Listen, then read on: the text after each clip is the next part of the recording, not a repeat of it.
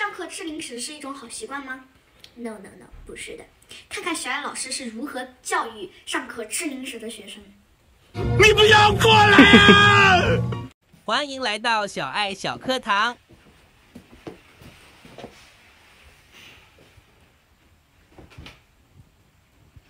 还在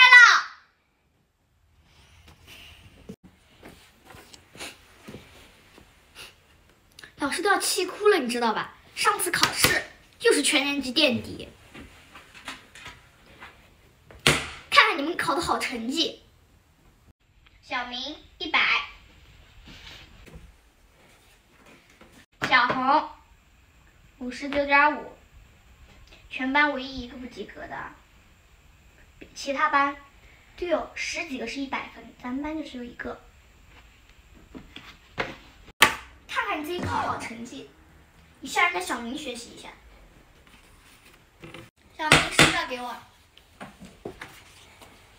来看一看，这就是人家小明的100分试卷，答题规范，字迹工整。唉，啥时候你们才能写成这样？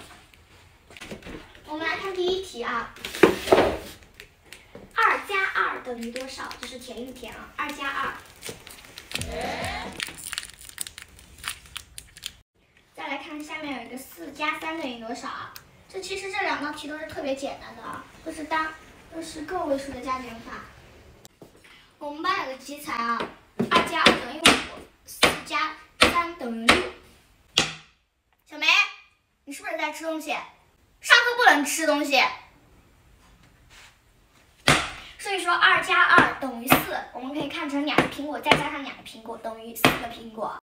这是我们计算过无数遍的啊，所以这个结果是等于4。那现在4加3等于7，对，等于7是不是正确的啊？来，我们可以把4看作1和3。那我们都知道3加3等于6，对不对？6再加1，6再加1就等于多少？就等于7了，对不对？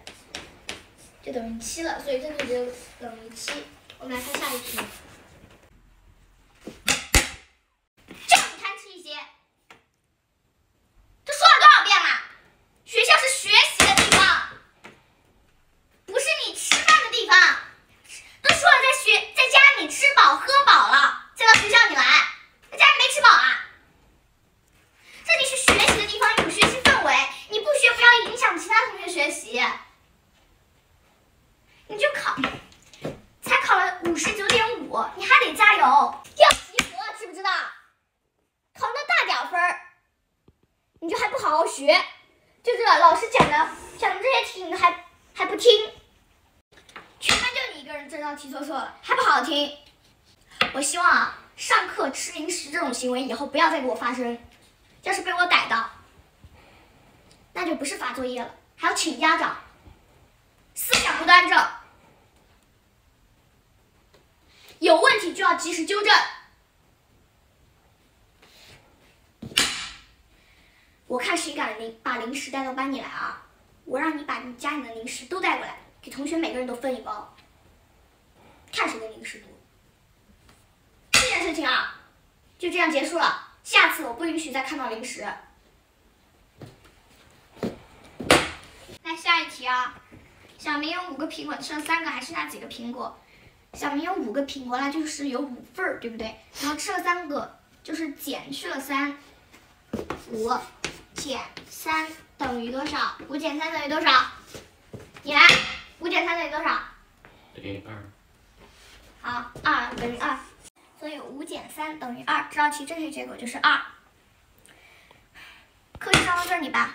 还有啊，今天咱们班上课有2个同学吃零食，那咱们今天中午的作业就翻2倍，有2个同学吃。希望下次不要再有这样的现象了。下课。